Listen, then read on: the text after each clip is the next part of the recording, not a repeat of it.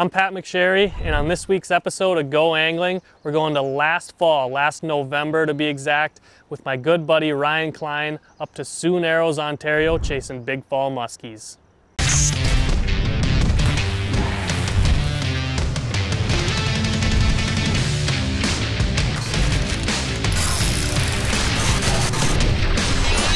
In-Depth Outdoors, Go Angling.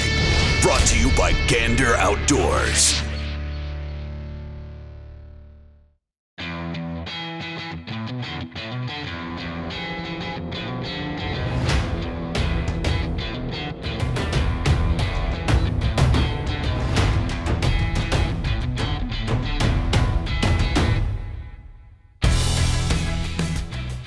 All right, let's go to the next spot.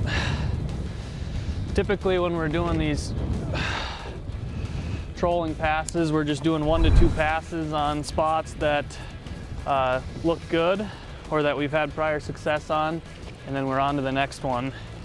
And it doesn't mean that I won't come back to some of these spots throughout the day, but usually if you can hit it twice and run the boat well, not get a rip, there's definitely not a muskie willing to bite at this time on that spot. Doesn't mean there won't be later on today, but we're gonna keep moving.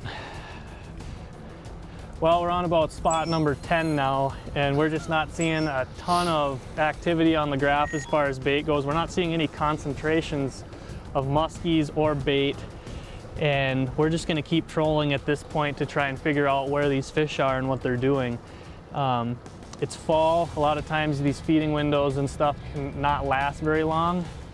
And as far as I'm concerned, the casting thing, you really need to see a concentration of bait, don't you? I mean, yeah.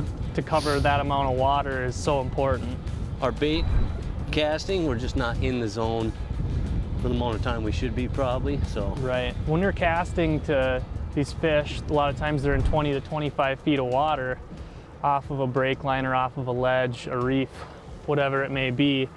The amount of time that your bulldog or your tube or whatever rubber bait you're throwing is in that zone, that 20 to 25 feet where that fish can see it and track it, is probably about as long as this boat, and then it's starting to come back up. You know, that bait lands, it starts sinking down, you start working it back, and this is just a lot more efficient way to put a big muskie in the boat this time of year.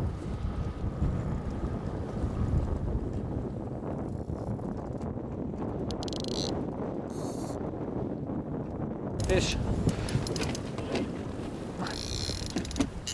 There we go, buddy.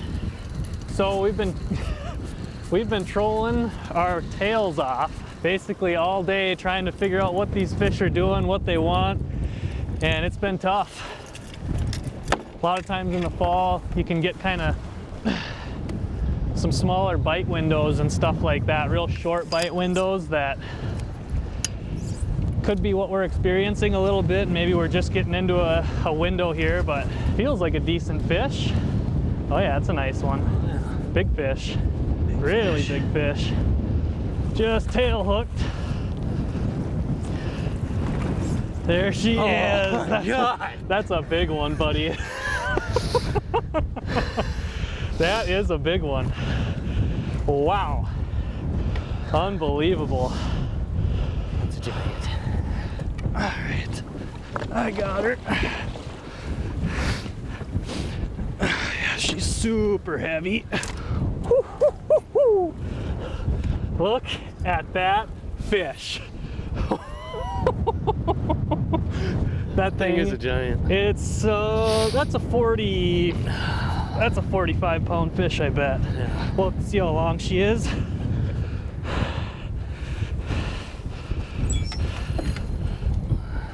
Try and be easy on her. Gosh, it isn't that long, it's just so fat. 49 inches. So you're looking at a fish like that, not 45 pounds, but she's pushing 40 pounds anyways, just because of the sheer weight of them. Crazy. All right, let's get her back. Yeah.